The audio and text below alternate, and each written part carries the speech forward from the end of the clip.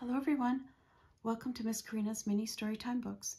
Today's story is called A Holiday Counting Book, 10 Valentine Friends. It is written by Janet Schulman and illustrated by Linda Davick. Listen kids, baby too. It's time to say I like you. Make a card for everyone and have a party when you're done. Today's Valentine's Day. A dinosaur card thinks little Pete, my pal Max, would find real neat. 1.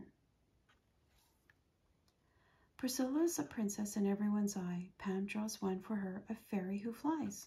1, 2. Aloysius shares his sweet tooth wishes by giving Alexandra chocolate kisses. 1, 2, 3. Tom likes to pretend to be a gorilla. Guess what he gets from his neighbor, Priscilla. 1, 2, 3, 4. Annie Lee knows how Pete likes bugs. He'll really dig her squishy slugs. 1, 2, 3, 4, 5. Baby loves their mischievous cat. Max draws it for her in a hat. 1, 2, 3, 4, 5, 6. Tom's secret crush on Annie Lee inspires a blooming Valentine tree. 1, 2, 3, 4, 5, 6, 7.